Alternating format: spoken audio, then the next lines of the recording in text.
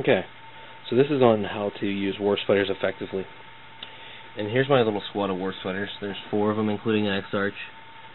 And I'll say that my opponent has a squad of 20 orcs. Okay, so I'm just gonna talk about briefly about like what they're good at and what they're used for.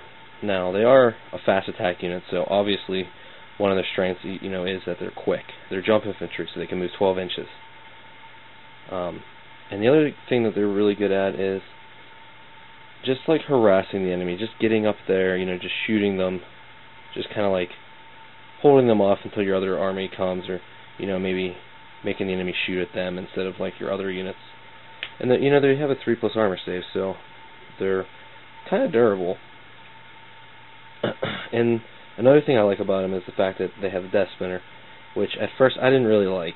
I mean, your range is only 12, and you have no AP, which bothered me at first. But then, I came back later, and just after I was bored, and I realized, hey, they have strength 6, 2 shots. So even though that they have no AP and their range is short, they still can dish out a lot of wounds. You'd be surprised that, a little squad of just these 5 guys can actually dish out, maybe, 8 wounds or so, which is excellent.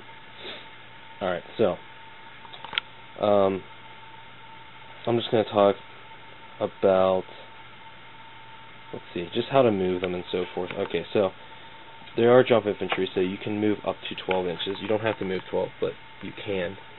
I'm going to move them up, just so I know I'm in range, but just to make sure everyone, is in range. But I don't really want to get charged either next turn. So, I mean, that's pretty close, you can tell. Now, I'm going to go right to my shooting phase, which is this. Okay, they're 12-inch range with a Death Spinner, and they're all good. And I'll just say that the X-Arch has just a regular Death Spinner. I'm not going to deck them out or anything. Alright, so the regular Warp Spiders need a 3 or higher because the ballistic skill is a 4. And I got, well, not too good, but about half. Alright, now I got a wound. It's 6 strength, so 6b4, because the toughness of an orc is a 2. And I got 3 wounds. Now, they gotta roll 3, and they need 6s. So I just killed 3 of them, because most of the time their armor is going to be a 6. Unless they're our boys. Okay, so right there I killed 3, which isn't that impressive, but again, you saw how many shots I had. Alright, now the regular X-Arch, I'll just use white dice show. He needs 2 or higher. I got a 1 and a 2, it's not too good. And then a 2 or higher again, I get a 6. Another armor save. Alright, so I killed another one. So, again, I only killed 4 of them, and then, so there's plenty left. So, the orc player, and most of the time, are going to be like, okay, whatever, I just lost 4 guys, it doesn't matter, I'm just going to charge you. Because that's what we do. We just charge and go crazy, and just try to smash stuff. But here's the kicker. If I roll well, of course. Now, the Warp Jump Generator is just, it's one of their war gears, and basically it says that, during the assault phase, you get to roll 2 die, and you add that up, and that's how far you can move, as long as you don't, like, land in impossible terrain, or roll a double, basically. You can still move that distance. If you roll a double, you just lose 1 guy. So I'll roll. And the point of this is, I don't want them charging the next turn, and that's what the, orcs player's going to be like, oh, I'm just going to charge. I only lost 4 guys, I'll just charge and hold you in combat.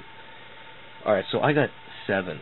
So what we do is, we just take the roller, and we move back 7 inches.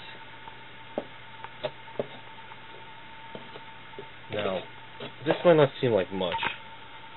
It's like, okay, big whoop, but at the same time, you gotta think of this. They're gonna move up, 6. We'll say it's here. Okay? Maybe here at most. And now, they don't have fleet of foot unless they call a wog, so they can't really charge you next turn. They can move up 6, but look, it's still going to be too shy. I'm not measuring, I know, but I doubt that, from there to there is only a foot. Alright, so, that might be a little pain in the butt for them. All of a sudden, you know, you killed 4 guys basically for free, and they can't assault you, so you can just do it again. You know, next turn you just move up, you know, just shoot them up again, and then just fly with, you know, how far you can move back, as long as you roll high. Alright, I rolled 7 actually again. And of course, you know, they're going to be coming at you, but you can kind of move in any direction, as long as it's, I think, a straight line, which is nice. Alright, so let's just go to the X-Arch, and we'll just talk about, you know, what you can do with him. You can give him an additional Death Spinner for 5 points, and I kind of like this actually. And the reason why is it's cheap, it's only 5 points, and what this does is it gives you an Assault 4 Death Spinner. His ballistic skill is a 5, you know, and the Death Spinner Strength 6. So most of the time you're gonna be hitting, you know, I mean, you're gonna be hitting on 2s and wounding on 2s, maybe 3s, which is excellent. Just more armor saves. That's great.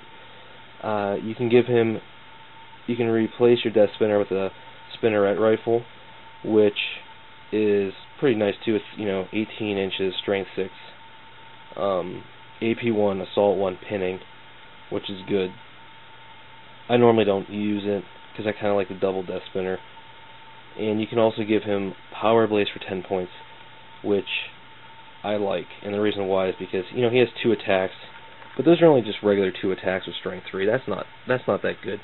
But if you give him, you know, Power Blades, it gives you a 1+ attack, so now you have 3, you know, attacks with him, and they ignore armor. That's excellent, and it helps that your initiative is 6. So you have initiative 6, 3 attacks, you know, weapon skills of 5. You know, I mean, your strength's only a 3, but again, they're power weapons. That's great. No armor saves. That's awesome. Okay, so you can give him X-Arch powers, and let's see, the Surprise Assault is 10 points and Withdrawal is 15. You could take both, but it's up to you. I normally don't take both. So a Surprise Assault, it gives you Deep Strike, which is nice, and I'll show you why. Now, I'm not going to describe Deep Strike. I'll make a video later just on Deep Strike. Not right now, though, just because it's going to chew up time. So, we'll just say you Deep Strike in, okay, and you actually hit. So, I'll just roll a Scatter Die anyway. Alright, well, I got an arrow, but we'll say you got a hit. So, they come in here, okay. Now, you can't Deep Strike on the first turn, but we'll just say it's the second turn, they actually came in. And again, what you want to do is, you know, you Deep Strike in, you shoot them up, and then normally you cannot assault when you Deep Strike. But what's sweet about this is the fact that when you know, because you have your Warp Jump generators, in the assault phase you could roll 2 die and again try to retreat, that type of thing. It's nice. And the last one is Withdraw. Withdraw is great. It's a hit and run. You get hit and run special roll. So at the end of, like, as long as you know, whenever you're in close combat, at the end of the close combat round, you take an initiative test, and their initiative test is a 5.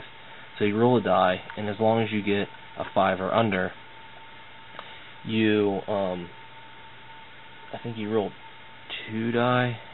Crap, I can't remember. Maybe 3 die. I think it's 2 die. And you just, no, it's 3 die. You roll 3 die, and you just go in a straight line that 3 die. So, say if they're actually in combat with me, and I'm like, crap, I don't want to be in combat at the end of the round. So all these guys are up here. I rolled 3 die. I'll take an initiative test first, and I got a 5. Now I rolled 3 die, and I got 9, 10, 11. So I go 11 in any one direction. So I go 11 inches, or, you know, 11 inches. So again, Warp Spiders, you know, they're actually really good choices. And hopefully this helps you out. If you have any questions, definitely send me a message.